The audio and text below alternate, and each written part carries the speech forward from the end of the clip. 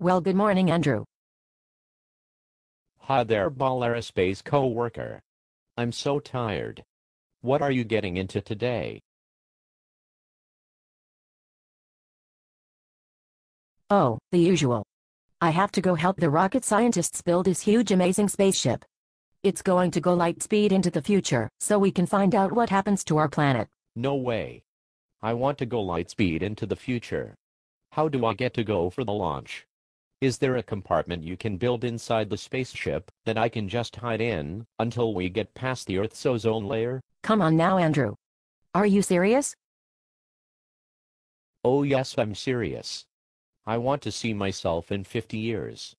That would be way cool. Well, I can tell you those details.